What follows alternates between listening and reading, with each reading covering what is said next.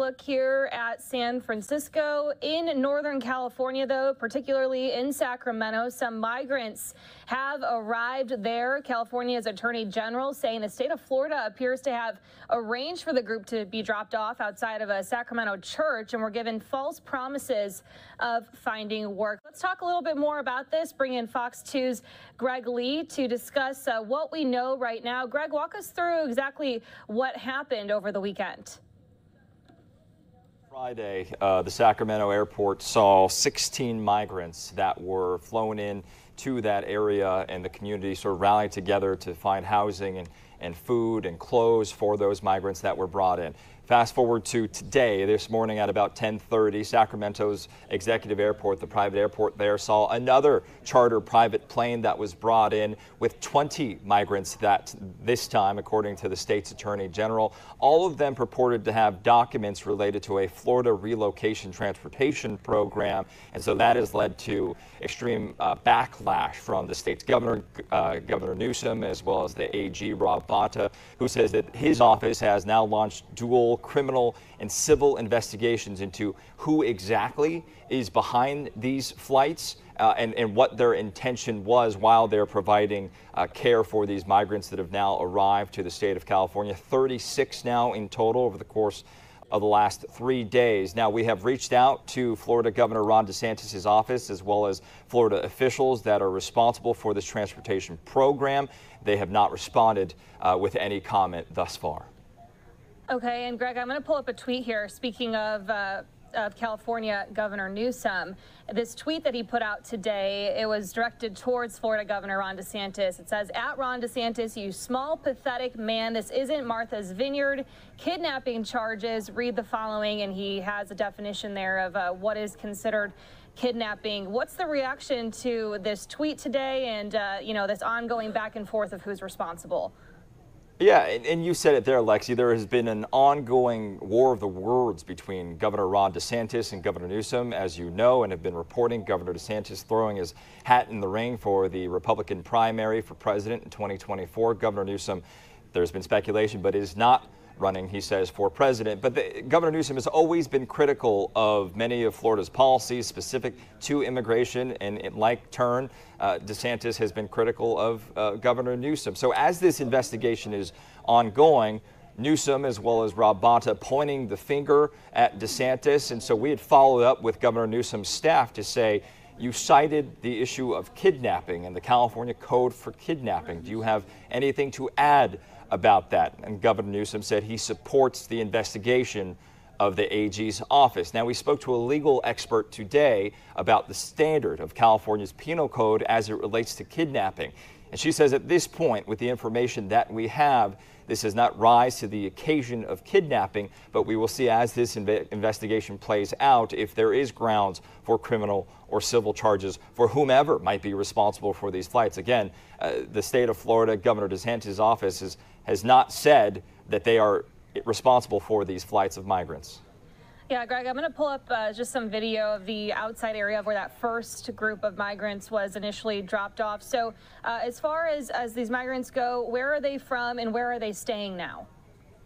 Yeah, what we know so far is that those 16 that were dropped off in front of a Sacramento church on Friday, there were some from Venezuela and some from Colombia as well that were likely escaping violence and seeking asylum in the United States. We know it is a long, arduous journey to get to a place to the southern border where they can apply or be considered for asylum. We heard from the Sacramento mayor a short time ago this afternoon, and he said that Sacramento will do what it has continued to do, which is rally around the scared and vulnerable folks that have been brought in to his city, and they will provide resources from them, from nonprofits and religious groups to give them the help they need as they await their hearings on those asylum and immigration issues. We don't know as much about this group of 20 that arrived this morning, but rest assured, hearing from the Sacramento mayor and his words that they will continue to care for these folks that have been dropped off in their city. Yeah, and Greg, I think final question here is we've seen a lot of major cities like New York City, for example, becoming overwhelmed with trying to house some of these asylum seekers who are coming in. Has there been any concern about that you're hearing of? Yeah, at this point, we have not heard that from the city of Sacramento. We should point out this Florida relocation program that the legislature has provided money for this year and the year prior. It received a lot of backlash, and it started back in September when DeSantis' administration said that they paid to have about 50 migrants taken in a plane to Martha's Vineyard. We've seen other Republican governors do that, like Governor Greg Abbott from Texas sent migrants to the door home in Washington, D.C. And their claim is that this is a protest to what they call the open border policies from the Biden administration. And so as we await to learn more about who is behind these two planefuls of migrants to California, we know that that may be the response that we eventually hear from whoever is responsible here. All right. Thanks so much for coming on today. Fox 2's Greg Lee there telling us exactly what we know about the migrants arriving in Sacramento and what we can expect to see moving forward to some extent. Greg, thanks so much. Yeah. Okay, and we also want to play out another report here, this one from Fox's Rowena Shaddix, talking a little bit more about the migrants' arrival. Let's play that out for you now. They were scared.